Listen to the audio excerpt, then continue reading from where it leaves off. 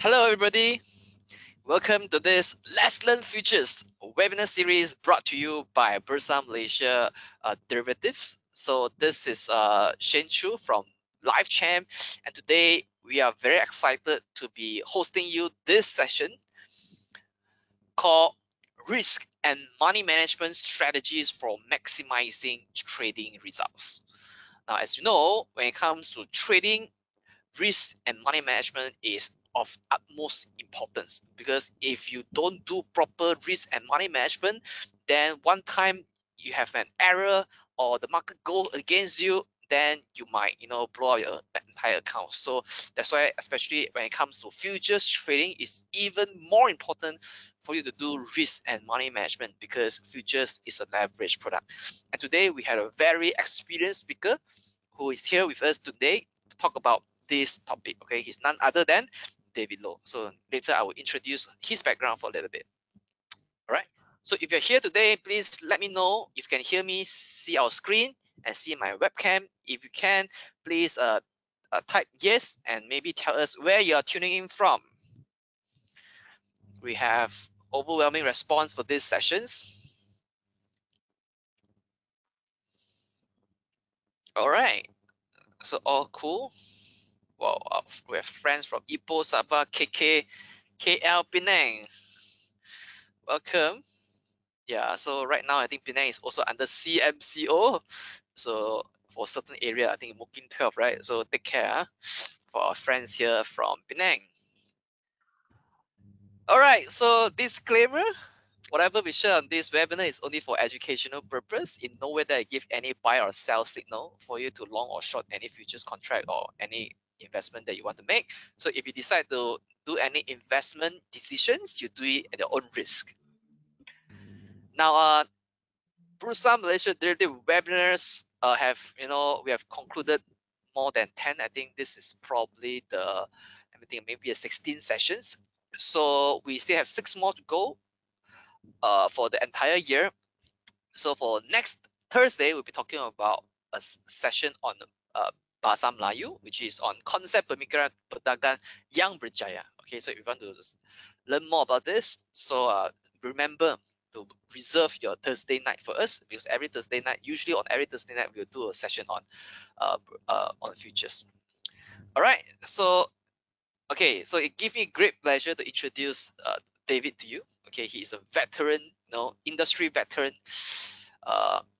in this futures industry. Okay, so he is a trader and managing partner of Xmodeus Trading Group PLT, a consultancy firm specializing in bespoke trading strategies and coaching for private and corporate clients in the equity commodity derivative markets. He has 24 years of experience in Malaysia's listed derivatives industry. So before starting his own consultancy, David helmed leadership positions in futures brokering divisions of major investment banks in Malaysia. So he served as the president of the Malaysian Futures Brokers Association between 2018 and 2019. As a fervent believer in trader education, David has spoken in seminars and workshops to over 5,000 retail traders on trading Bursa Malaysia derivatives, as well as the CME, SGX, and Hong Kong exchange markets. His work includes live market trading sessions and webinars. So he has also been a trainer for licensed brokers for the continuing professional education program courses of the Securities Industry Development Corporations. So David has participated as a panel speaker at international palm oil industry events such as POC 2019 and POTS India 2019. So as you can see, his background is awesome. All right. So today he is here, and we are very proud to have him here to share with you how you can do risk and money management strategy. All right. With that, I hand over the session to you, David. Thank you, Shane. Okay, so I'm going to share screen. Okay, let me show you my screen. All right. Okay, you see my face again. But anyway, thank you so much, Shane, for the wonderful introduction, and a big thank you goes to Bursa Malaysia Derivatives as well for hosting and sponsoring this evening's program. I would like to thank all of you for taking the time to join this webinar, and I hope everyone is keeping safe and taking good care of your health. Friends in Sabah, friends all over Malaysia. I'm in KL, so KL also is under strict orders as well. Penang Lang, I'm from Penang as well. Please take good care. Don't run around too Hey, much. I don't know you're Penang also from people, Penang. yeah, I'm Penang also from people Penang. love to eat everywhere, so so have to take good care of your health. Okay, that's very important. Yeah, you need good health to do good trading as well. Okay, so we have a lot of information to share with you this evening. So if you have a pen and a notebook, it'll be good. Take it out, and we hope that you will take back lots of good ideas for your trading this evening. Okay, today will be a part three of my four-part series on learning how to trade BMD futures. Those of you who have joined me for the last two sessions, you would have learned how to instantly read the immediate trend of the futures market. You also would have learned the ABC and the AO momentum method for setting up your entries and exits in the markets for any time frame that you are trading. And but for those who did not join the previous sessions, you can still catch those videos uploaded on the LifeChamp website and also the Bursa website. I think details will be given by Shane on those links on how to link to all those videos that we are uploaded. Okay, so today we are going to talk about a very, very important subject. Okay, this topic risk and money management strategies for maximizing your trading results is extremely crucial. I think this session, honestly, if you ask me, is even more critical to learn compared to just the trading methods. So this is what we will cover. Okay, and three main points tonight that we will cover is number one, learn about leverage and the critical understanding of the crucial role of risk management in futures trading, especially because futures trading is a leverage product. Okay, so it's very important to understand risk management in these terms.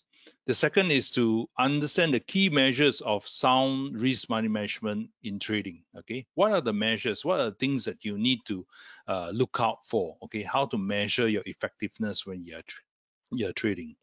And the last point is how to implement a risk and money management strategy, which is suited for your individual trading strategy, right? So we're going to look at what is the game plan and putting it all together in the game plan at the end of this session. Okay, so let's jump right into it. When we talk about building a trading strategy, normally there are three ingredients. Okay, there is the methodology. Okay, methodology is something that a lot of traders and a lot of people want to look at, because this is like, how do I enter the market at the best prices, or how do I get a method that gives me the best probability of success in trading and all that. So methodology is naturally something that everybody looks at. Okay, and everybody yearns to have a good one, and I think that's important as well, methodology. But if you see from this picture over here, you have three large oval spaces, right? And methodology is the smaller part of the oval space compared to money management. Okay, money management is even a more critical element in the trading strategy. And of course, lastly is trading psychology, which is a session we will have in December to talk about trading psychology, which is a very, very important part of trading as well. Because without trading psychology settled, or if you don't have the correct mental mindset, you will not be able to implement both methodology and money management. Okay, but in terms of trading mechanics and all that, money management is extremely, extremely crucial. Okay, and we will see why tonight. So in terms of a optimal trading plan, I think this is something that we have to keep in mind to keep things simple. Okay, simplicity in trading wins over complexity. Okay, and I want to tell you my experience. My experience is as a I design algorithm trading strategies using AI and all that for my own trading. Okay, and as I design many and I go through thousands, not thousands, maybe hundreds of strategies. Okay, and the key thing is this: when I design these algo trading strategies, I'm looking for a measure, and there's measure of complexity. I'm looking for the complexity to be low. That means the strategy is simple, not too many inputs and not too many conditions. Okay, the higher the complexity of even a program for trading and algo trading, the more less robust is that strategy. And the simpler, if I can get my complexity measured down, I find that the strategy will be more robust and being able to last different types of market situations.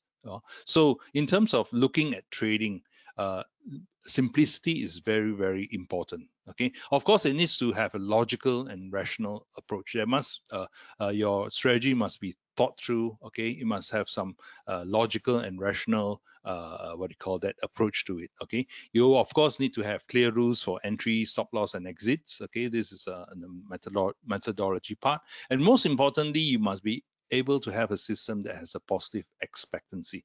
And later we'll talk about what is this positive expectancy, right? So bear in mind, in your trading, if you find that you have been adding more and more complexity into it, more and more technical indicators, you are actually making your trading more difficult. Okay, and we will address also complexity when we talk about trading psychology, because it's got to do a lot about making decisions. And if you have very complex decisions to make when you need to trade, then you'll be very slow to react to the market conditions. So very important to have simplicity, and simplicity wins always over complexity.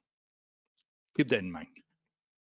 Okay, so the most crucial lesson in trading futures is this.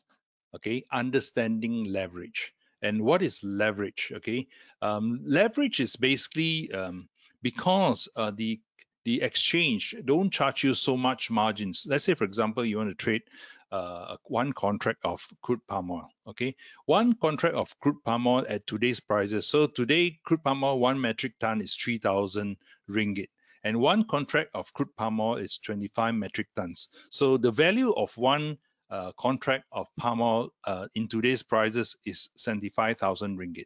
Okay, but the exchange says you want to buy or sell one contract of CPO, you don't need to give me 75,000. Just give me 4,005. That is the margins. So because the margins are low compared to the value of the contract that you're trading, you have this thing called leverage. Okay, so for those of you who have a calculator, you can divide 75,000 divided by 4,000. How many multiples of leverage you have, right? So you can see that leverage is quite high for trading futures, and this is something that you need to take aware of, be very aware of, because leverage can work both ways. Okay, leverage can multiply your and enhance your returns, but on the other side, like a double-edged sword, it can actually cut you if you don't know how to handle it. So the risk from trading futures inherently lies in not understanding the negative effects of leverage, right? A lot of people are excited about the positive effect of leverage. The returns are so much higher and so much enhanced, but they forget that this leverage works both ways, right? So if you don't understand the negative effects of leverage, then you can be hurt. Okay, so managing risk is actually about managing, number one, leverage, your exposure, and your losses, and this is the key to successful trading. Okay, and this is leverage. Okay, just a simple diagram to show you. It means that with a smaller amount of capital, you can actually move a lot of exposure. So in terms of futures, it's highly leveraged, and you look over here, one piece of stone can carry 4 or 5 big stones over here. Okay, so it's a very powerful tool. Okay, but leverage is extremely important as well, because it makes your capital very efficient. Okay, you can control a larger size investment with a smaller capital outlay, and typically in futures trading, the amount of leverage is between 5 to 30 times. So you can see it can be very, very powerful. Okay, what does it mean when you have 30 times leverage? Okay, if you have 30 times leverage, if your underlying product or asset you're trading, whether it's an index or whether it's crude palm oil prices, if the underlying moves 1%, okay, your account or your money or your profits will move 30 times that if that is your leverage, right? So can you imagine if let me show you an example. Next one, I think make it clearer. So leverage, how it works, okay? And this is a example of using leverage in the Malaysian FKLI contract, which is the composite index futures contract traded on Bursa Malaysia derivatives. So here we compare between two persons. Okay, the first is a cash trader, right, who buys 80,000 worth of Malaysian shares, right. In terms of settlement, when settlement comes, he would have to pay 80,000 for his share purchase, and this is what we call a cash purchase without leverage. Now, if you're a savvy trader and you know that there's this contract called FKLI in Bursa Malaysia, you can go in and do the same thing, very similar to the cash trader. You can go, say for example, if you buy the index say at 1006, right?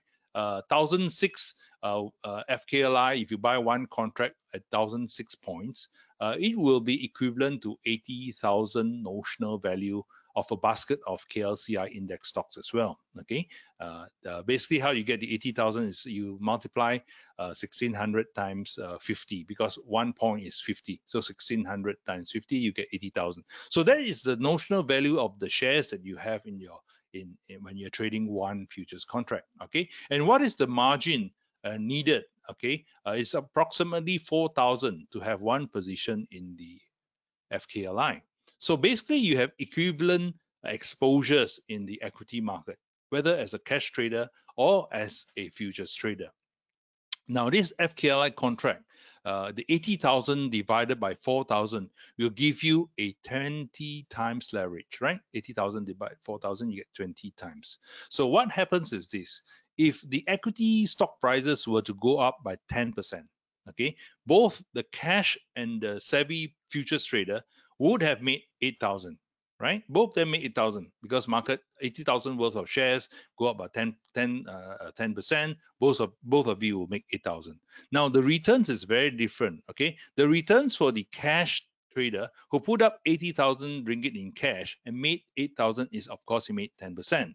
But you as a futures trader, you only put up 4,000, okay, and then you make 8,000 in profits. So your profits is 200%. Okay, so this is a multiple, a 20 times multiple of the return. 20 times 10%, you get 200%. Okay, so this is the upside of leverage. Now the question is this: what if the stock market or the shares went down by 10%? Okay, that's a key question.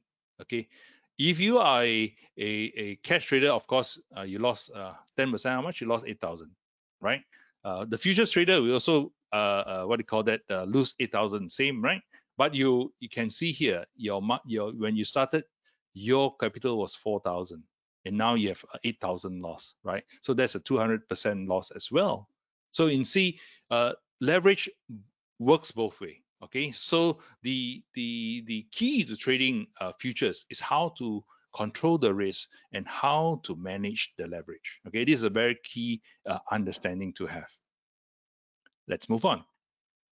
So is leverage your friend or your enemy? Okay, so what are the pros? Of course, the pros, smaller capital outlay, you can control larger amount of exposure, greatly enhance your capital. The better, higher the leverage, the more efficient use of your capital, and professionals know how to take advantage of this tool. So you need to be like a professional when you want to use leverage. Okay, and if you don't know how to use it, this is what will happen. A lot of investors will easily overtrade. They say, wow, okay, now I have a capital of say 80,000 ringgit. I can do 20 lots of FKLI, 4,000 each only. I can hugely make a big bet. Okay, so you take on risk, you overtrade and take more risk than you can actually afford. Okay, and this will greatly multiply losses as well. Now you've seen, if market goes against you and you don't know how to manage, you will greatly multiply your losses, and losses could go beyond initial capital. So this is something you really need to know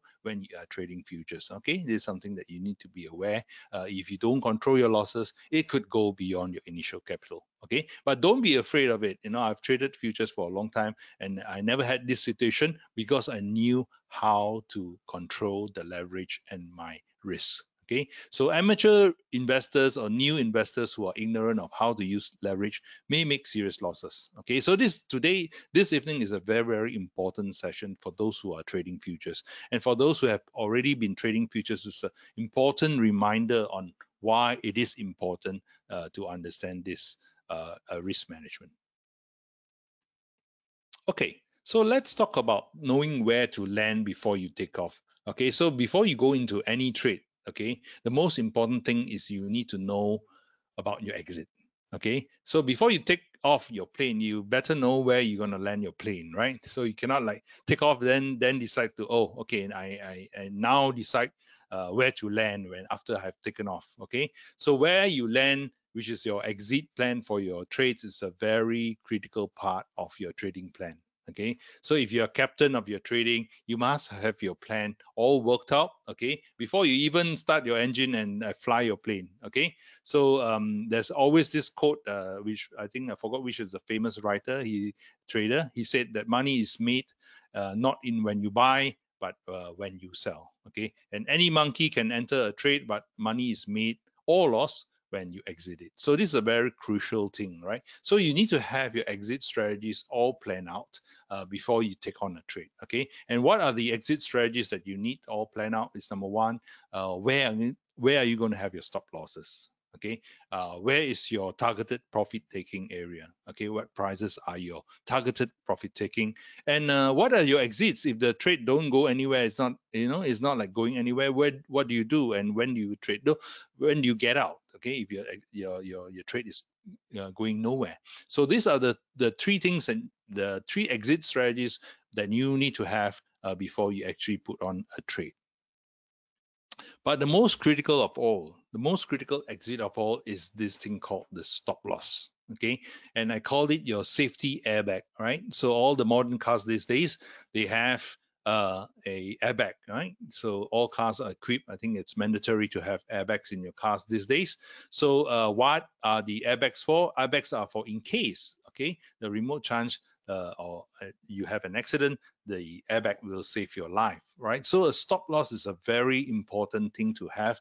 And I would say that if you're trading, whether it's futures or whether it's equity or anything that you trade, you need to have this strategy, right? So right on top there, you can see in bold and in capitalized, do not trade if you do not have a defined stop loss strategy, right?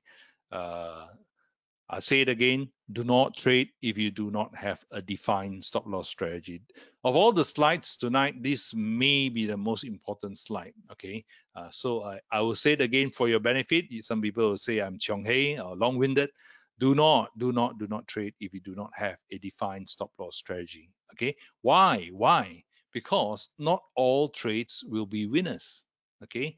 Let's be practical. If every trade you go in, you win, then you don't need to be sitting in this webinar anymore, right? Because not all trades will be winners. We win sometimes, we make trades that are not so good sometimes. So what do you do when you make some trades or the trades didn't develop as you expected? So the stop loss actually preserves the capital for the winners that will come.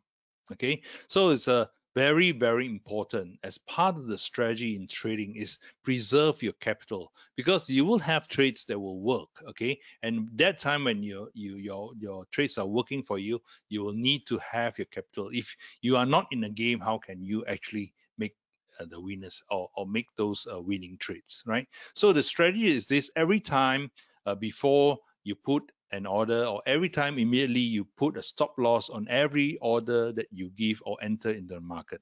Okay, and you must know your exit before you even enter any trades, right? So before you actually trade, you must measure the loss or measure the risk that you're going to take in every trade before you even put it in. Okay, so once you put in a trade, you must put in that stop loss order. That means you need to activate your and put your safety airbag in place. right? So in terms of stops, a very general guide is to put your stop where the loss does not exceed 2 to 5% of your account equity. Well, 2 to 5% depending on your ability to take risks, right? But even if you take every single trade, if you're taking a 5%, 5% is actually on the high side of the range already, right? So you should work between the guidelines that you don't risk more than 2 to 5% of your account equity on every trade that you take, right? So that's the guideline for putting stop losses.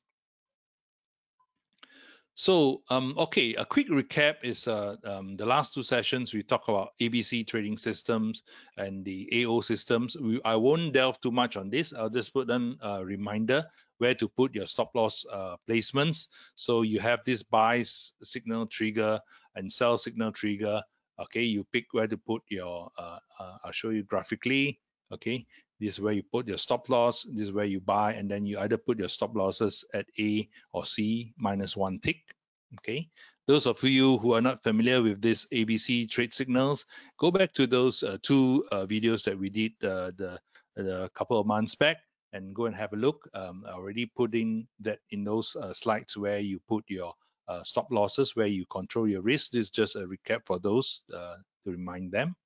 Okay, this is a recap for putting stop loss in a trade sell signal. Okay, I won't spend too much time on this because we already covered this. And this is also for the AO momentum trading strategy, where to put your stops. Okay, you have the stop loss 1 and stop loss 2, uh, um, which is basically putting your stop loss 1 2 ticks below the reversal wave bottom.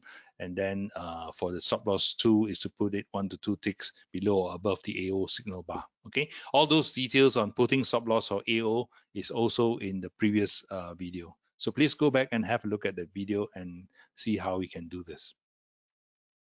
So buy signal, this is the graphical, what do you call that, representation of those stop loss where we spoke about for AO. This is the buy signal and where to put the stop loss.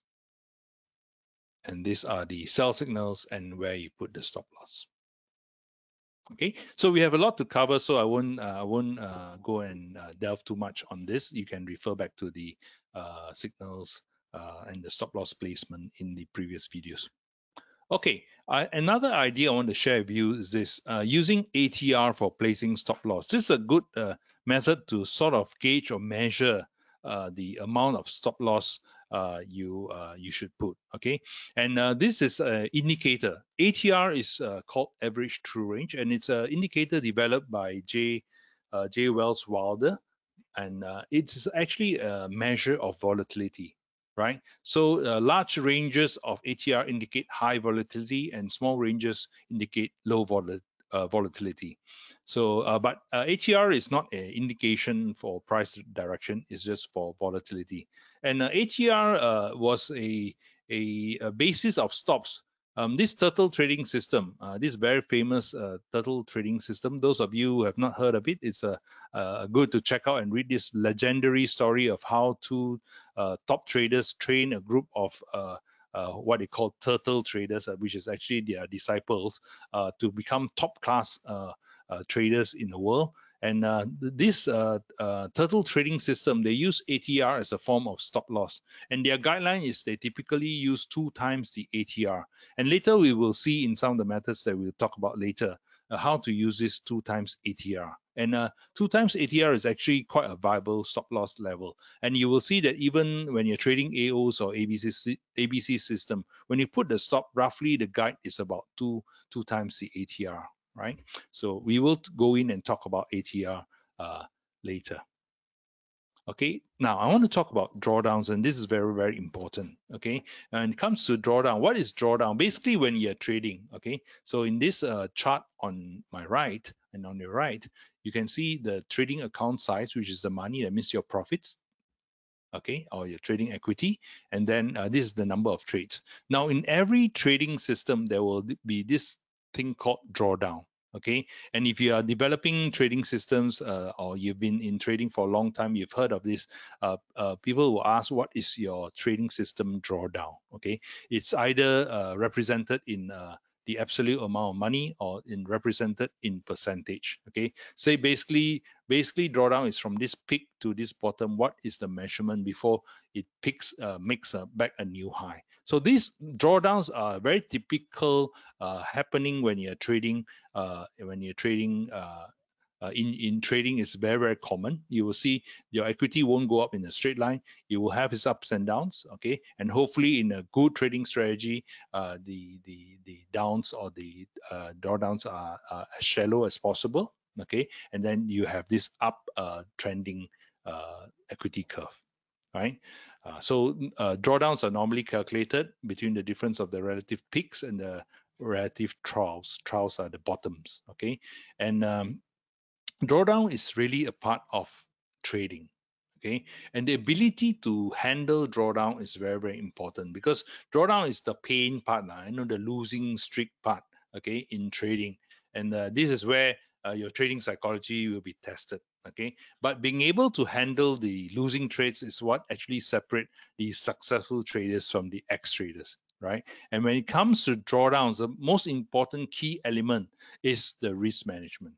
Okay, if your risk management is solid, okay, your risk management is what do you call that, very robust, then you will be able to survive the drawdowns. Okay, and the other part of drawdowns is you need to have enough capitalization. A lot of traders go into the futures market and they hear that, futures market, because of leverage you can have very good returns. They tend to feel that, hey, I just start with a very small capital and try out. Okay, in trading you need to have enough capitalization. Okay, because with good enough capitalization, you will be able to use another part of the risk and money management, which is called position sizing, and that's one of the critical elements of making your trading more effective and your results more effective. Right, we'll see later what this means. So you need to be well capitalized. Okay, so some people say, hey, I don't have enough capital yet. What should you do? Okay, you either downsize to trades on where you take smaller risks. Okay, you downsize to maybe trading on day trades, because the sizes of your losses are less and the risk that you take is less. So we'll talk about those strategies afterwards, right? So capitalization is something that you need to be very clear. You need to have enough capital to trade. Okay, and I'm going a bit ahead of myself now by saying that one of the key things about trading psychology is scared money will not make money. Okay, so if your capitalization is not enough, okay, basically scared money, this money cannot lose one, you will have trouble, because your trading psychology part will not be sound. Okay, so this is something that I'll cover in December, but just to say it now. Let's move on. Okay, so now we're going to cover the money management concepts. Okay, how to right size your exposure on your trades. So this is a book that I would highly recommend. This is an old book. I read this in the mid 1990s. They've got newer versions of this with other people that they interview. But this is a book by Jack Schwager. And Jack Schwager went around to interview all the top traders during that time, in the 1990s and the 80s. And these were all the people he spoke to. Okay, I won't read out the whole list, but you can see that all of these people are very successful traders. They traded in futures, they traded in stocks, they traded in treasury bonds. Okay, this Paul Tudor Jones is a very famous fund manager, hedge fund manager. He averaged triple-digit returns for 5 consecutive years. It's an amazing record. Okay, at Seikota, amazing returns over 16 years. Bill Lipschutz, all these guys, basically when Jack Schwager went to interview them, he was asking basically the same questions to all these successful traders. Okay, and one of those questions is like, I've spoken to all different types of traders. They all trade different methods, they have different styles. Some are very aggressive, some are very conservative. Now, what is the key concept of all these traders? All the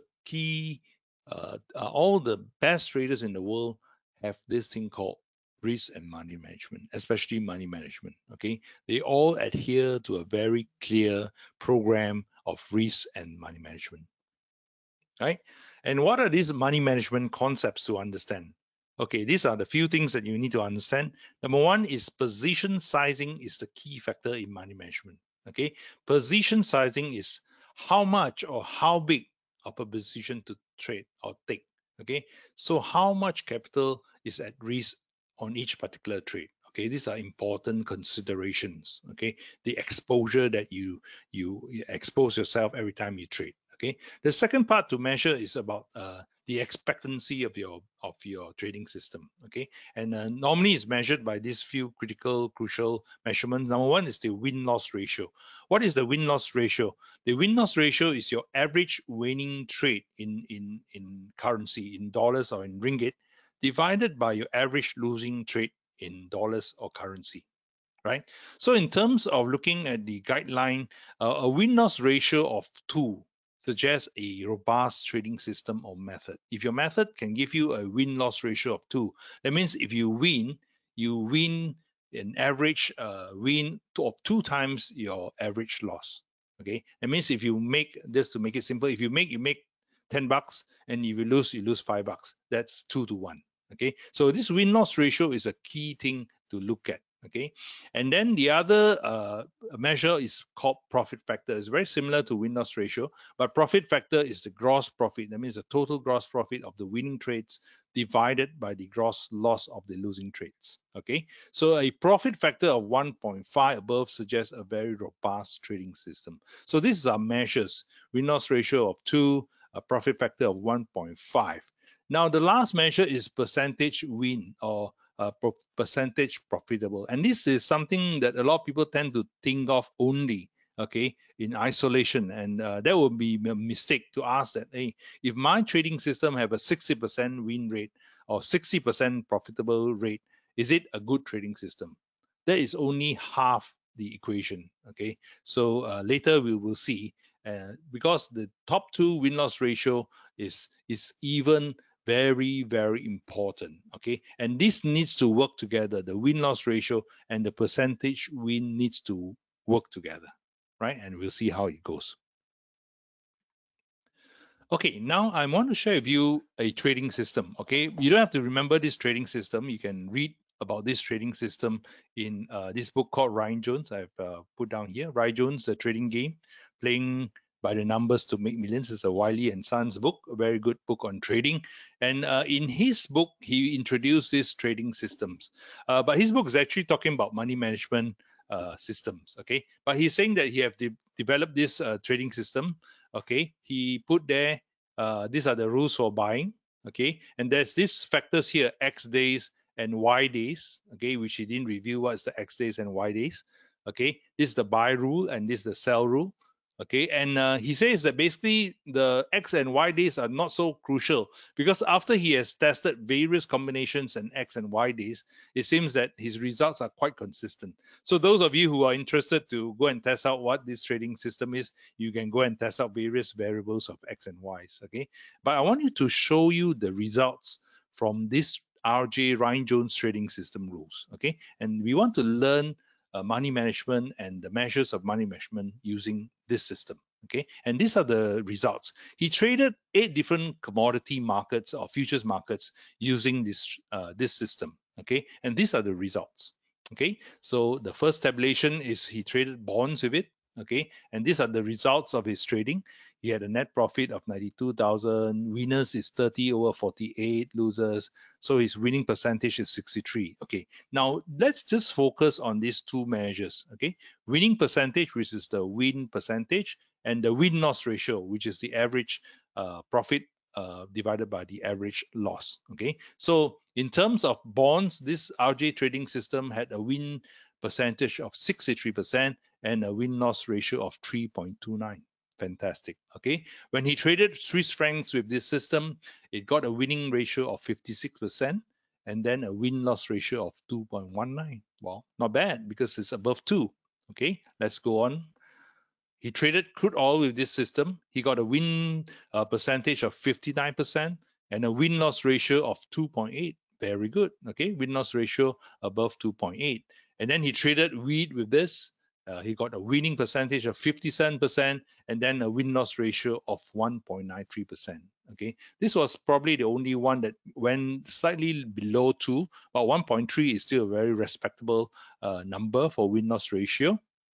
Then he traded 10-year, these are treasury notes. He had a winning percentage of 60%, a win-loss ratio of 2.92. Also very, very good. Okay, and he traded Japanese yen with it. He had a winning ratio of a winning percentage of 57%, win-loss ratio of 2.6. Very good, above 2. Now for Deutschmark and euro dollars, you see winning percentage 63%, 2.6, win-loss ratio. Win percent for euro dollar 57% and win-loss ratio of 2.02. So when you all aggregate it up, this is the combined results of all 8 markets. He of course made money. He made $500,000 on this. His win percentage was averagely 57% and his win-loss ratio was 2.8%. Now I want to draw your attention to this box over here, okay? And let's talk about what is called a break-even system. Okay, I wouldn't even say this is a break-even system. This one I think sure lose. Okay, lose to who? Lose to the broker because of your slippage on your brokerage. Okay, a break-even system is a system where your winning percentage is 50%. That means you make half your trades and you lose half your trades. Okay, in terms of your percentage. And then your win-loss ratio is 1. That means you made $10, you lose $10. Okay, I'm sure you can understand by looking at that system who is the winner. Okay, the winner will be where you lose is all the slippage in brokerage, exchange fees, and all that, right? So this system, if you have a system that makes 50% win percentage and only wins 1-to-1, then this is not a very viable system. Okay, you will lose in terms of the slippage. Okay, now what is a very good system? Okay, very good system, this is a measure, and these are the numbers that normally quoted for those trend traders and all that. They have a win percentage of 40%. Okay, these are top traders. Yeah, 40% long term. Okay, and they have a win-loss ratio of 2. Okay, that means out of 10 trades, they will make 4 trades profitable trades and 6 non-profitable trades. But every time they make a profit, they'll make it 2 times the average loss. Okay, so we're saying that this is a good guideline. A very good system will have that. A win percentage. Okay, some of you may be surprised to find that win percentage is even below 50. Okay, some of you might think that I need my win percentage above 50 to make it good or have a good trading system, but you forgot. You need to remember that the win-loss ratio here is very important as well. Now, an almost holy grail system, that means this is a very holy grail system. People would define a holy grail system as something having a win percentage of 50 and a win-loss ratio of 2.5, right? Now, this is like holy grail already. But let's go back to RJ trading system and see what his win percentage is. It's 57%, okay, which is above this holy grail system, and a win-loss ratio of 2.8, which is also above this holy grail system, right? So if this excites you, perhaps you should go and test out the RJ trading systems and play with the variables of X and Y, okay? So almost holy grail system is only this, right? So for those who are shooting for 80% win percentage and all that, it may be a game that you're chasing the wrong what do you call the end of the tunnel. Okay, because the almost holy grail system is win percentage 50% and win loss ratio 2.5, and I've been doing a lot of iterations of trading strategies using the AIs, and what I realized is this: besides these 2 numbers, okay, and this is the insight I want to give you. Okay, what you do is you multiply. Okay, you take these 2 numbers and you multiply it. Let's say, for example, win percentage of 50%. Okay, so 50% is 0.5. Okay, and then you multiply it by the win loss ratio. Okay, so 0.5 times 1, what do you get? You get 0.5. Okay, this measure is quite important. Okay, if you multiply these two figures, so a break-even system will give you a multiple of 0.5. So you know that if you have 0.5, it's not that great. Okay, things are not looking that great. So in a very good system, okay, what is the win percentage? 0.4 times the win-loss ratio 2, you get 0.4 times 2, you get 0.8. 0.8 is a very good system. Okay, a holy grail system, a win percentage 0.5 and win-loss ratio 2.5. Okay, so if you multiply 0.5 times 2.5, you get 1.25. So 1.25, if you can get the numbers of these two multiples at 1.25, you're having a fantastic system. Okay, now what if you have a win percentage of 0.3? Okay, 30%. Okay, so you need to have a better win-loss ratio. So these numbers, these two numbers will always balance out. Okay, so if you can achieve a multiples of 0.8 to 1.25, yeah, and if your system measures that way, that means you have a very good solid system, right? So this is an insight to give to you, and these are the two very critical measures when it comes to money management. Okay, so let's go and look at position sizing. Now, when we talk about position sizing, let's take a hypothetical trading system, and this trading system is a coin flipping trading system. Okay, so you basically take a coin and flip it in the air 100 times. Okay, and each time the coin lands on head, you make $2. Each time the coin lands on tails, you lose $1.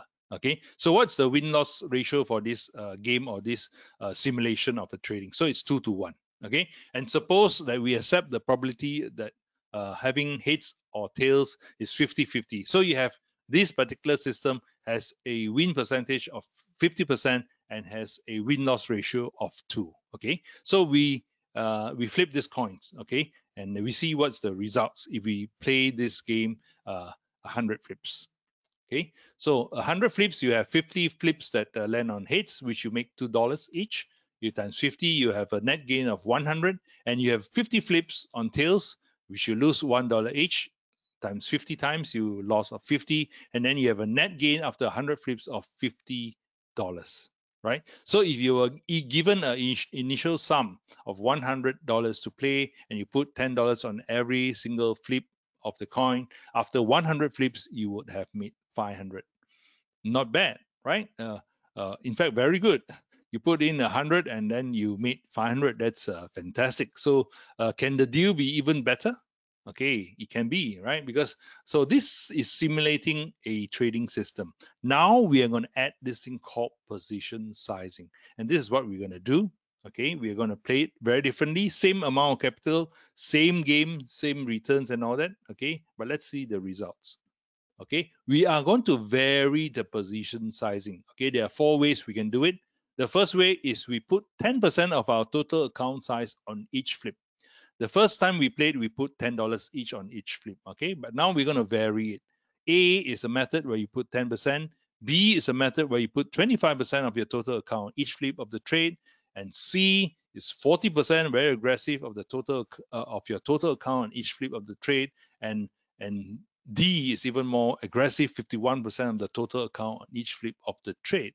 Now, if you do this, what would be the results? Okay, remember in the first game previously, okay, we made 500 and we said, wow, 500, not bad with a starting capital of 100. Now you have 500. Okay, but if you position size, if you do it differently, like here, A, if he played it 10% of the time, after 100 flips, his $100 will turn into 4,007. This is a huge difference, right? And for B, when he puts 25%, after 100 flips, it's 100 will turn to 36,100. Who would have imagined that playing this kind of game, okay, $100 can become $36,100. Okay, that's amazing. And all you did different was just to change the size of your position. C, very aggressive, after 100 flips, turn 100 to 4,007. So you see, it doesn't mean that the more aggressive you get, the better it gets. There is a optimal level, and in this particular example, it looks like 36,000 is the topmost maximum return, and that's 25%. And D, when he put 55%, of course, at the end of it, he lost 31. So too aggressive, also you lose money, and there's an optimal. Okay, and for this particular risk reward ratio and for this win percentage, it's 25%. Okay, so if you have position sizing and you add that into your system, okay, you can turn even a normal mediocre system into a very, very good system. So that is where position sizing comes in, and it makes a very profound difference in your trading results.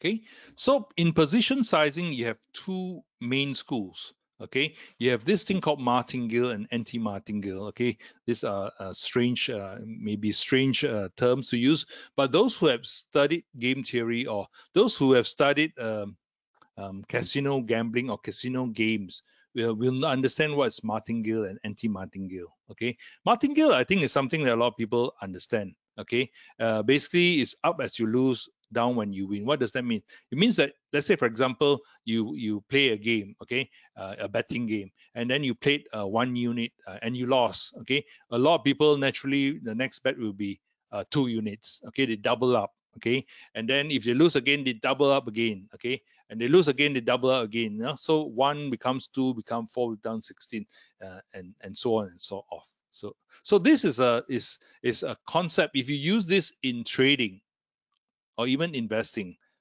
it's going to spell trouble. Okay, and a lot of people use it in the market actually. Okay, and it's very familiar.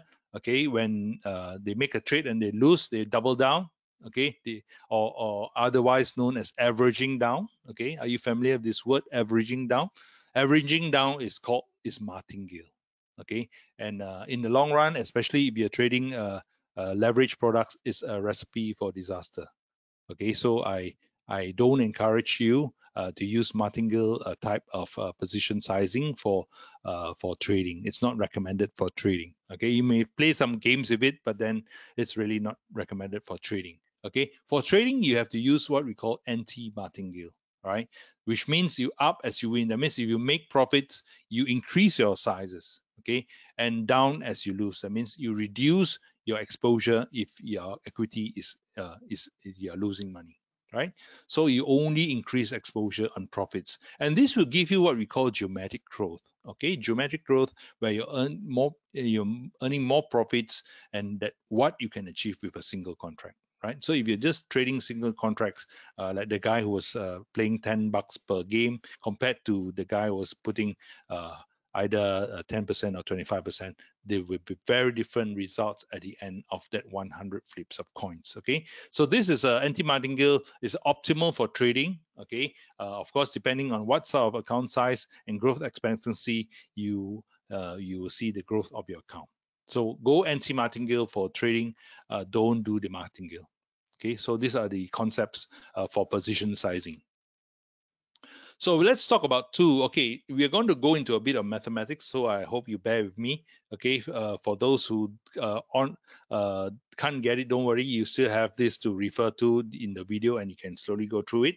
Okay, most money management system, a lot of people use this thing called fixed percentage money management. It's very popular, and especially for professional traders to use this, especially people who trade large capital, large account sizes. Okay, that's why a lot of professional traders use this system. It's very conservative. Okay, but for people who have very small account size, maybe it's a bit slower. Right, so those with small account size may not like this system because it's very conservative. Okay, what this system does is it limits your losses to a fixed percentage of your account balance, which just now we're talking about is between 2 to 5% of your account balance. Right, this is what your limits we are talking about.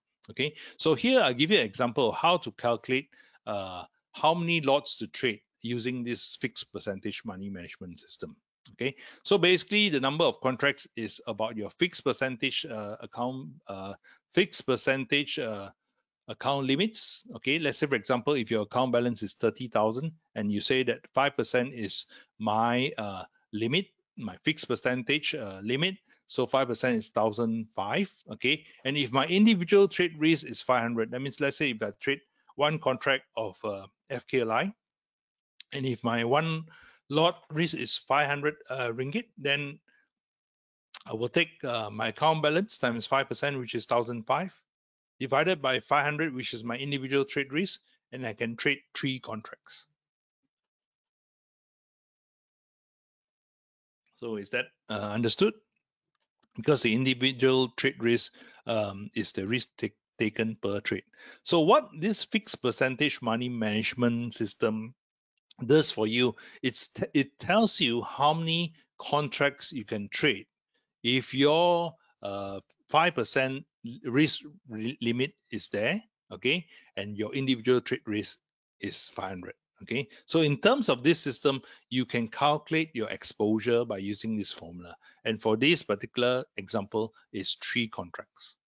Okay, let's see whether we have another one. Okay, here's another example. And the account balance is 50,000. Let's say, for example, you started with 50,000 and you're trading the KLCI, and you assume that money management stop is 10 points, which is 500 ringgit. So your individual trade risk is 500, and your fixed percentage money management system limits is 5% of the account balance. Okay, so here you do your calculation. So with 50,000 ringgit of capital, how many contracts can you trade using the fixed percentage money management system? Okay, so in that case, you look at it, it's 5 contracts. Okay, using the formula, it's 5 contracts. Now, what if your account balance dropped to 45,000? Okay, there is some losses, and from 50,000 it went down to 45,000. So when you run the formula again, okay, based on this, you become 4.5. So to round it down to 4 contracts. So you see, if your balance in your equity goes down, you actually reduce your exposure. Now, what if your account balance rises to 60,000? You make some money, okay? So how many contracts can you trade? Using the same formula, it will calculate for you, and it's 6 contracts. So you can see the principle of the anti-martingale over here. If you lose money, you reduce your exposures. If you make money, you increase your exposures. Okay, so that's fixed percentage money management for you. There's another system that some people may prefer. Okay, it's more suitable for smaller account sizes, but some is debatable. Okay, some people prefer this. I use this personally. I like this. Okay, don't worry about the formulas. The formulas you can slowly look at the slides later at your leisure. Okay, so basically, what does fixed capital money management says? Basically, it says that for every lot of trade, you need to have a certain fixed capital. So fixed unit capital, let's say for example, if it's 10,000 ringgit fixed unit FUC, your fixed unit capital, then if you have your account size of 30,000, you only trade 3 contracts. Okay, and the formula for the FUC is over here. Okay, you can see over here. I'll give you an example. Okay, in the next slide. Okay, say for example, you're trading crude palm oil. Okay, and the FUC will require you to have this figure. Okay, if you have a measure, you need to have a system drawdown measure. And in terms of this particular measure, one of my systems, we have this 9,000 system drawdown measure. Okay, you input it into the formula. Okay, and I'm assuming here account balance of 10,000, and you have this thing called blow torch risk as well. Okay, what is blow torch risk? Is basically, as a trader, how much risk are you willing to lose? That means how much money are you willing to lose? And in this example, is 50%. That means if I lose 50% of my capital, I need to stop and relook at all my trading strategies. So I'm putting this input as 50%. So my FUC is drawdown divided by blow torch risk, which is 18,000. Okay, what does that mean? It means that for every 18,000 ringgit of capital that I have, I can trade 1 lot of CPO, because this is a CPO drawdown of 9,000. Okay, for this particular system. So I will only increase 1 contract for every 18,000 increase in my account balance. Okay, so this is FUC. So you have a choice between using the fixed fixed capital money management, or you can have the fixed percentage money management. These are the 2 popular ways of using money management in terms of measuring and counting what is the exposure that you should put on every trade. So I recommend that you explore these two methods. Okay, go back and look at the videos again and see which one works for you. Okay, so in terms of a summary of money management guidelines for trading, the first key important thing is preserve capital. Okay, we are trading a leveraged product, futures. So the key is preserve capital, and this will be your key to survival and prosperity. Most importantly, survival. If you can survive, then you can prosper. Okay, always trade with a stop. Okay, I'm not going to be long-winded here again, but then always trade with a stop. Okay, risk no more than 5% of your trading capital on any trade at any one time. Okay, calculate your win-loss ratio, aim for 2 or more if you can. Okay, use position sizing. Remember to increase sizes in profits and decrease sizes in loss. Okay, and this will ensure geometric growth. Don't do the other way. Don't do increase your size when you're losing money. Okay, only increase your size when you are in profits. And then we come to the objective of trading. Okay, basically is to win more trades than you lose and achieve profit margins on the winning trades that will be larger than the losers. So this is the key money management concept. And if you can do that, the cumulative effect of doing all this above is your pot of gold. Okay, so this is very, very, very important. Okay, I also want to share with you this chapter of Sun Tzu, The Art of War, chapter 4, which basically says that the good fighters put themselves first beyond the possibility of defeat. That means your money management is so rock solid. Okay, all you're waiting for, okay, and in Sun Tzu it said is waiting for the opportunity of defeating the enemy. That means the market will give you those profits. You defeat the enemy is like making profits in the markets. Okay, so to secure ourselves against defeat lies in your own hands. Okay, having your risk management, having your stop losses, that particular what do you call that strategy lies in your own hands. Okay, and the opportunity of defeating the enemy is provided by the enemy itself. Okay, I'm not saying that the market is an enemy, but that's where the market will gives you the profits. Okay, so thus the good fighter is able to secure himself against defeat, and this is very important. To be able to secure yourself against defeat is to have a very strong and robust risk and money management system in place, right? So after having all those things, of course, you need to keep statistics. If not, how are you going to measure your win-loss ratio and your win percentage, right? So stats to monitor at the minimum. These are the minimum stats you need to measure and keep records of.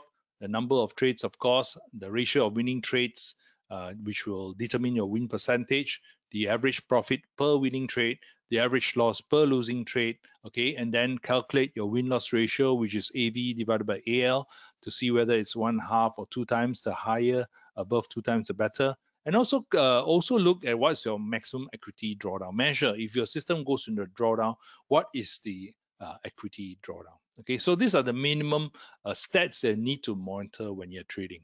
Okay, I know this is the dreary part of trading. Okay, keeping records. But it is a very important part so that you know whether you're on track on a good risk and money management system that you are implementing. Okay, so to put it all together in a futures trading strategy, okay, the first one is determine your starting capital, and we said that start with enough capital so that you can do position sizing. Okay, so you need to ask yourself what's a good starting capital. Okay, you also need to, of course, look at what size of contracts you're trading.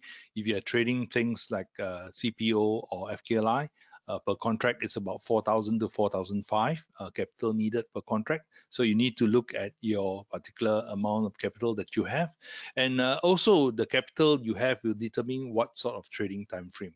Okay, for trading time frames, if you trade longer trading time frames, if you trade daily charts, of course, if you trade weekly charts is of course too long. If your daily chart is as long as you can get. If you hold positions, then when you hold positions, then you need to have more capital because your stop losses will tend to be larger and the absolute value will be larger. Okay, after you determine your starting capital, your next in your game plan is to determine your trading methodology. Okay, you may have already got your trading strategy. If you don't have, then check out the ABC method or the AO. I will recommend that you have a look at that. The third thing is then determine your risk and money management. Okay, so for example, if I'm trading FCPO and I use ATR as my guide to my stop losses, where I put stop losses, and it's interesting to see this FCPO ATR is something that I did I think 2 weeks ago, and I was looking at the daily ATR of 80 points. What does that mean? That means the FCPO on average, the high low, the range for the day is 80 points. And this is a lot. Okay. So 80 points is 2,000 ringgit. So there's a lot of potential for profits. There's also potential for losses if you don't take care of your positions. So this is something that you need to take care. The ATR for 60 minutes is 30 points. So if you're trading 60 minutes charts, the ATR is 30 points, which means it's 750, the range of the 60-minute chart. Okay, and the range for the 15-minute chart is 15 points, which is 375. So if you look at this ATR and then you say, okay, a guide to my protective stop loss is 2 times the ATR, then you can actually measure what is the risk. So if you're trading 15 minutes charts, okay, your 2 times ATR stop is also 375 times 2. Okay, so that's quite some money as well. Okay, something to consider. Now that's because the palm oil FCPO is very volatile.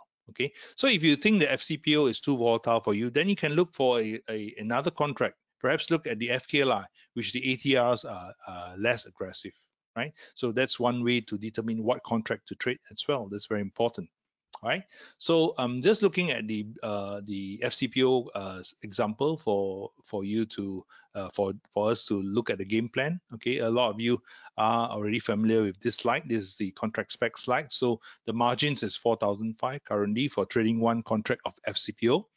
So in terms of looking at the futures trading strategy, this is how it could be. Let's say, for example, I have a starting capital of 30,000. That's what I have to start.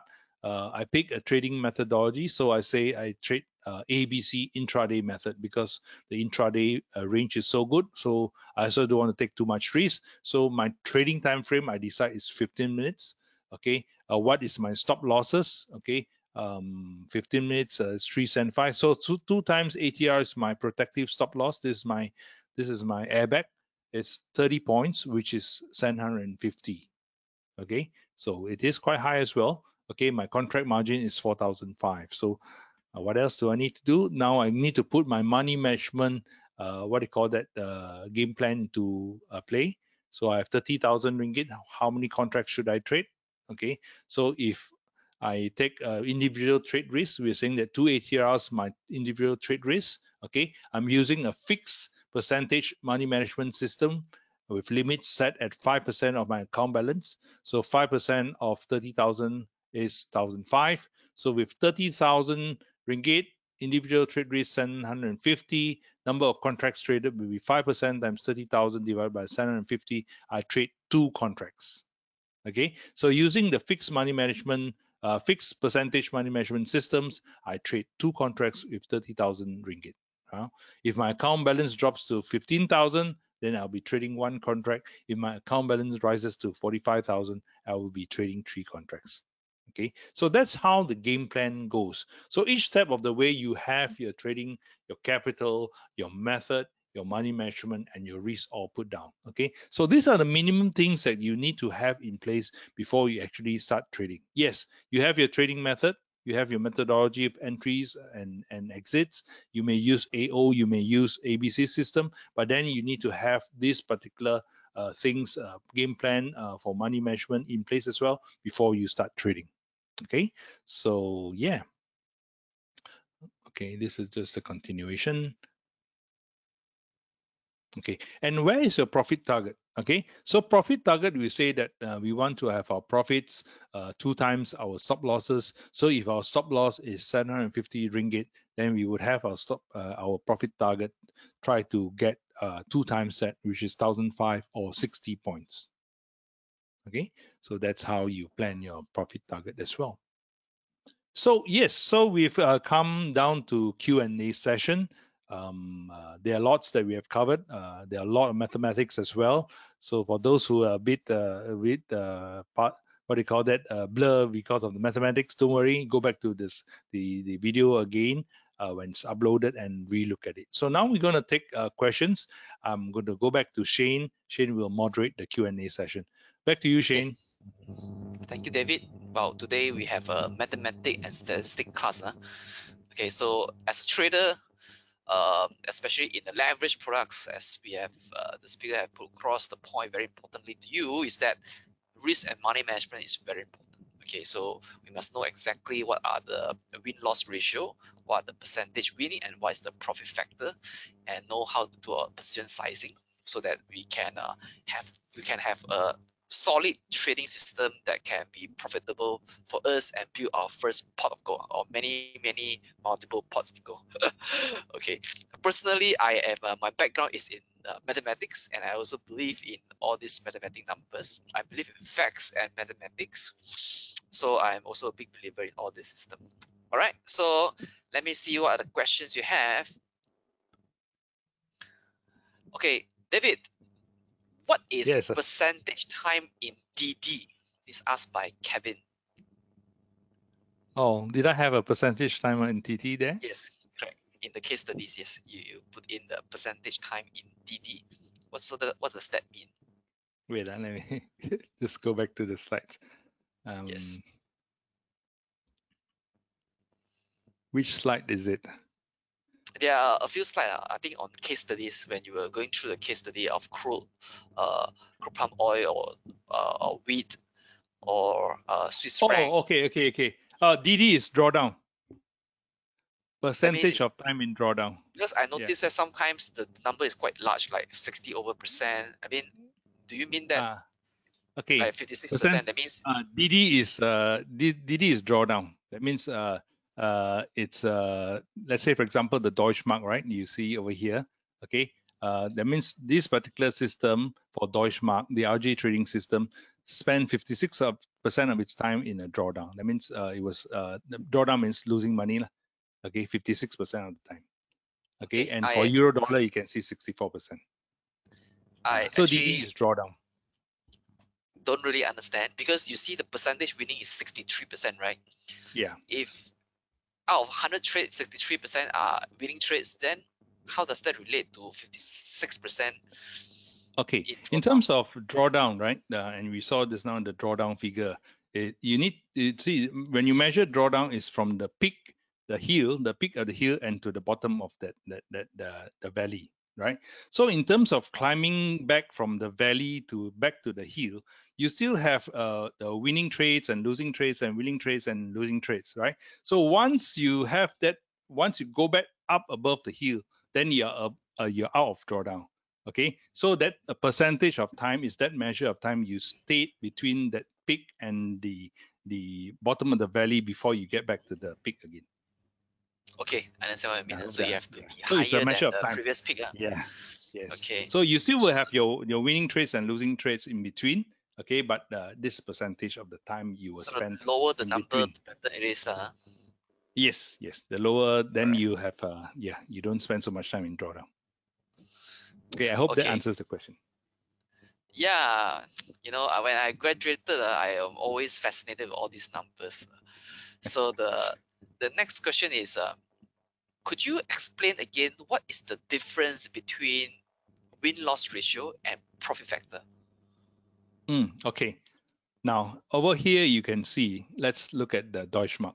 Okay, so a win-loss ratio is taking your average win. Look at this Deutsche Mark here, average win 3004 and average loss 1003. So when you divide 3004 by 1003, you get the 2.6. Okay, so that is the win-loss ratio. Now, profit factor is taking all your gross profits, which you don't have here, all your profits, all the profitable trade, all the total, you add together into one gross, and all your losing trades, you add together the losses, total losses, and total profits. You take the total profit divided by the total loss, you get the profit factor. which is 4.5. So here I don't have gross. I don't have gross. Yeah. So profit factor is gross profit divided by gross loss. Everything that you made on all the trades and everything you lost on the on the losing trades. So that'll give you your profit factor. So you look at this profit factor for Deutsche Mark, 4.5 is extremely good, because anything above 1.5 is already a very strong system. All right. The next question is your strategy in terms of money management and risk management applicable to other markets such as stocks and forex? Okay. Obviously, all these are evergreen ideas. This applicable to all types of trading. Okay. What you need to do is you just need to tweak it a bit. For equities, is a bit different because you're trading shares in amount of share value. So it's slightly different. You need to tweak it, but the principles and concepts behind it is the same. All this about net profit, winning average, average win, average loss, and all that. It's the same. It's just that the way shares traded compared to futures. Futures is by per contract basis, whereas shares is by exposure, in dollar terms exposure. Okay, so that needs a bit of tweaking. If you like to look at shares trading, the type of money management, I would recommend books by Van Tarp.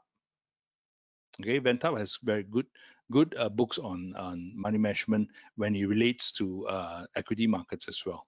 Right, and so other books that I recommend you to read is Ryan Jones. This person is named that, and also Ralph Vince. Ralph Vince is a very famous writer on money management as well. So these authors, if you check out, you will be able to get a good idea on using it on equities as well. I hope that answers your question. Yes, it is. Yeah. It applies to all. So David, you are certainly a very well-read person, huh? That's my passion.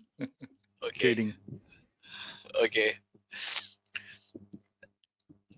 The next question is, if it is value investing for a horizon of 10 years for stocks on Bursa Malaysia, what guidelines do you think can apply for the money management and strategy? Okay, investing and trading are two different types of ways of making. Okay, so the first thing is you need to differentiate what is investing and what is trading. Okay, so investing can be a very different method. Okay, because investing considers that you are buying for the long term, holding this particular asset, say shares, okay, for the longer term. You have various different areas of making money, things like dividends and all that. Okay, so in terms of investing, we need to differentiate between investing and trading. Trading is more for the shorter terms. Trading your expected returns are perhaps a bit more aggressive compared to investing. Investing, if you can get an average compounded annual return of 22%, is already very, very good. If you can exceed 22% a year long term, you already beat Warren Buffett. So it's very, very different way of investing money, right? For shares, I do investing, okay? But for trading, I use futures, okay? So for shares, I usually trade long term. I'm a situational trader. I look for times in history when everybody says that shares is something that you should avoid, then I'm always in there when they say that. So the rest of the time, I put my time into futures.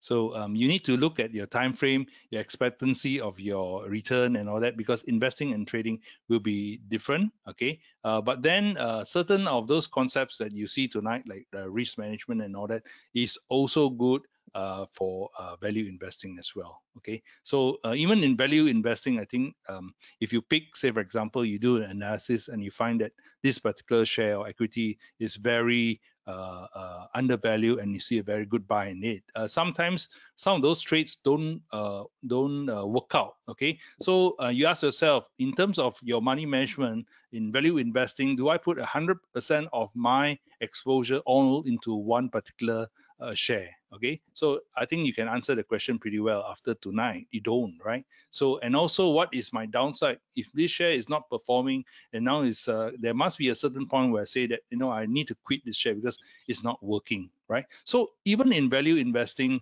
okay, although it's not as intense as trading, okay, you still need to have these considerations of risk and also how much exposure each particular value shares or value investing shares that you want to put in your portfolio. I hope that helps to answer the question. Definitely. There are a few questions that ask if you can write down the book titles that you have just mentioned. Maybe David, you want to create a slide and write it down because I think visual is more memorable.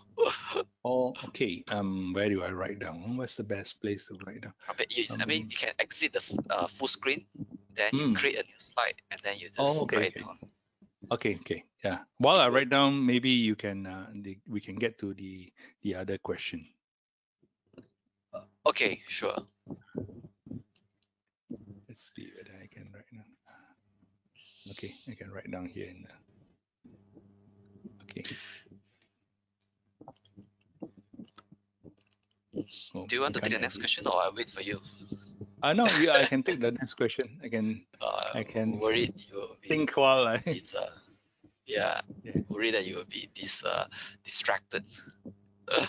All right. So since we are talking about risk and money management, what is your advice in terms of money allocation for equity market, bond market, gold future option trading with expectation of 20% annual return?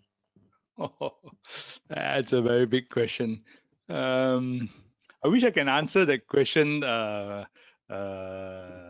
thoroughly. Okay, asset allocation as in what is. I think that's too big a question for me to ask in terms of this topic tonight. Yeah, so it's a big question. It's so multifaceted that's impossible to answer properly. So I would I'm sorry I would have to avoid this question. It's just too big of a question. Yeah, if you don't Okay, mind. understand. Yeah, this is All a right. fund manager's question. Okay. Okay, maybe find David Yamcha. Okay, then maybe you can Yeah. spend 2 hours. Okay, to dissect each market for you. Okay. Let's take the other question. Okay, I've written down Ralph Vince, Ryan Jones, and Ben Tapp. You just Google these three writers and you put money management next to it. You Google money management and all the books they write would come up. These are Okay. the main people that I reference to in terms of money management. Okay, Okay. they can see, right?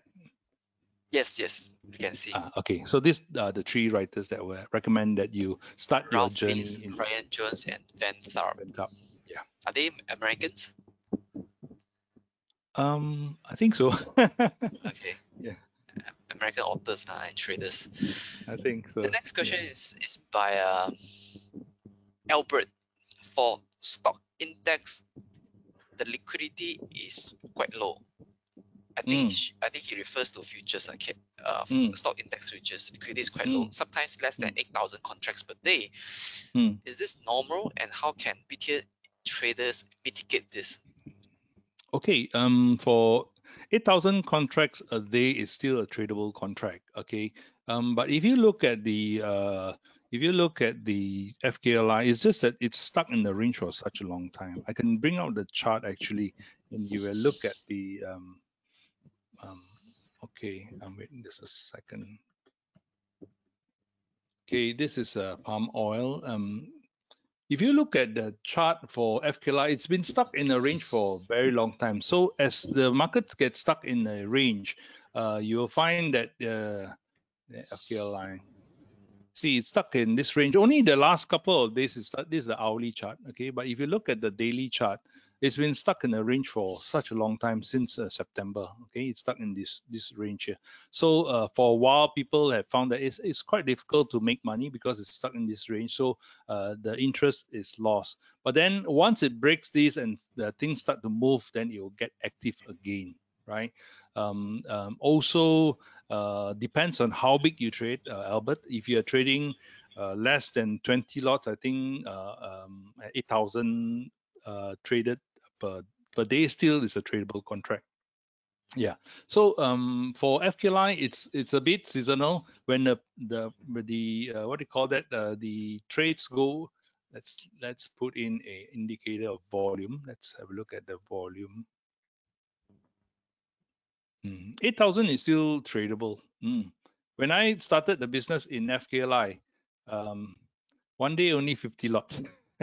So 8,000 compared to when I first started is way a lot as well. Okay, so this is the volume.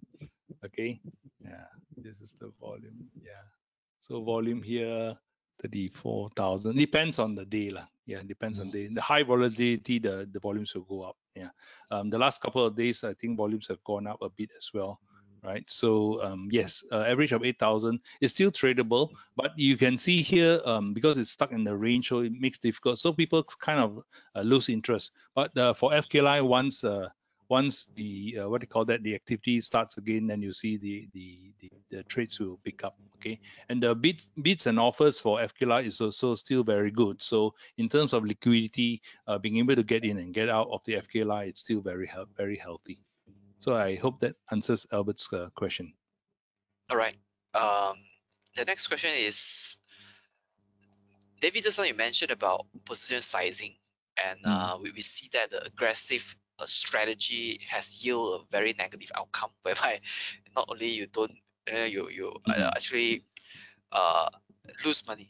Okay, your $100 become $31. Yes. So would you recommend that, because we see that the expectancy for the moderately aggressive, which is 25%, you bet 25% of the total account on each flip, you yield 36,000 out of the $100. So would you recommend that we do 25% instead of like 3 to 5% risk? What do you think? Okay. If you recognize this particular trading system, and if you recognize the 25%, 25% is actually the Kelly's theorem. Okay, that's Kelly's formula for the optimum exposure for this trading system. If you input all this data, the win percentage and the win-loss ratio into Kelly's formula, you will get 25%. Okay, but Kelly's money management system, or even the evolution of Kelly's system, which Ralph Vince went to evolve it into Optimal F, which is still considerably very aggressive. Okay, it's too aggressive for trading, and you have very aggressive drawdown that you cannot survive. That means if you use 25%, you have drawdowns that you won't have enough capital to trade anymore, right? So in terms of looking at 25%, that's way too aggressive, right? So 25% you put it into a trade. If 4 trades you are consecutive trades wrong, you are basically you're out of the game, right? So that's why maximum even at 5% is on the more aggressive side of the range. So in terms of the exposure you take for every trade, so it's advisable to put yourself between 2 to 5%. Okay, you can go aggressive in another way, where let's say, for example, if you are in a trade, okay, and you've got some buffer in profits that you have already in the trade, then you can increase your position size without increasing your risk. That means the stop loss, if it doesn't work out, if let's say, for example, you multiply, you pyramid upwards, that's what you call pyramiding up, increasing your size as you make more profits for that particular trade, yet your stop loss and all that is still within that 2 to 5%, then that's all right. Okay, so that is when you catch a good trade and then you want to maximize it, you add in more trades, but then your risk still remains the same. Okay, that's the way to do it if you want to be more aggressive, rather than take a more risk in terms of the absolute stop loss. You take more risk because you have buffer in your profits, and you can increase your size because of the profits that you have. I hope that answers the question. Okay, so for this Kelly system, because it tested out with all these 10%, 25%, 40%, does that mean that her system has a better risk to reward? That's why they can turn $100 to 6,000. No, because the Kelly system, let's say, for example, if you lose money on the 25%, you can go down lower and lower. Let's say, for example, you started with 100, then you lost 25%, then it's 75, 75%, 25% of 75 is a lower figure. You can infinitely go down, you see, a quarter of it. But in trading, you cannot, once you get down below 4,005, you cannot trade anymore. Right, it doesn't. It's very different in terms of this particular game, right? Because this game you can go lower and lower. There's no like if it's you have $20 left in your account, you can't trade. But in futures, it's like okay, less than 4,005, you cannot. You see, so that's where the limitations and where Kelly will get stuck. Okay. Hope that The answers next the question, which I think is the last question, is when you do trading, will you take into consideration of fundamental factors when making trading decisions? Yes and no. It's good to have a fundamental view of, say, for example, for palm oil. Okay, if you're trading palm oil and you're in a certain kind of position, the fundamental views will sort of kind of support your view and see whether your particular position is in sync with the market fundamentals. But I don't use fundamentals to trade. Okay, I just see it by the wayside is something that I can and see what's the background and what's the landscape of my particular trade. Okay, in fact, and going in even deeper into trading, my trading tends to go into more money management than even calling the direction. More importantly is am I correctly positioned in my money management, okay, for this particular trade. So in terms of direction, so long as I'm in sync with the market, either ABC or AO, I'm in sync with the trend of the market, I'm okay. Okay, so I'm not so invested into whether my particular view is in synchrony with the market fundamentals, because market fundamentals can be very long term, right? It can be month and it can be a year kind of thing. So I'm trading intraday, so I'm a very small fraction of that year-long fundamentals. So today may be different, tomorrow may be different. So in that time frame, fundamentals doesn't help me. I hope that answers the question. Definitely. Okay, so I guess our time's up. So let me introduce you to our next webinar, which is on the concept pemikiran pedagang yang berjaya. Okay, so if you want to join these sessions, which will talk about the building the winning mindset of a successful trader, that will be conducted in Bahasa Melayu. So it is happening next Thursday, 8:30 to 10 o'clock. So I've just given you the registration link. So if interested, please register yourself for this session. All right, so before we leave, just want to highlight to you that we have post-webinar survey for almost all our future sessions. So just respond to our survey and we will pick 6 lucky respondents to win this touch and go e-wallet reload pin worth 50 ringgit. So just answer our survey and then we will pick 6 lucky winners to walk away with the 50 ringgit touch and go e-wallet reload pin. So the survey will be launched after this webinar and will be sent to you via email. So lucky winners will be reached out within a week. Yeah, so that's about it. So thank you so much, David, for joining our session today as a guest speaker. So I'm sure that all of you here have learned a great deal about mathematics, about probabilities, and about how to build a successful trading system and manage your own risk and money management. We cover quite a bit of the technical part of money management, such as win-loss ratio, profit factor, winning probability, those numbers that you must know inside out. Okay, we also cover a key concept of being in trading is, first learn how to survive first. Okay, must put your stop loss. Then if you know how to survive, then you'll be able to prosper. Okay, so this is what David put across the point. Very powerful to us today. So thank you, David, for sharing the idea. Thank you, Shane. So we'll look forward Thank you, to hosting everyone. you again.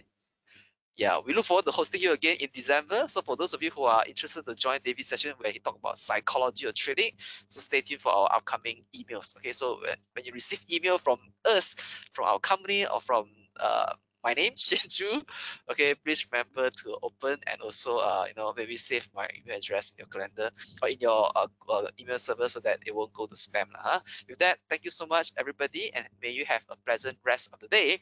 Stay safe. Bye bye. This is Shenju signing off. Bye bye. Bye, David.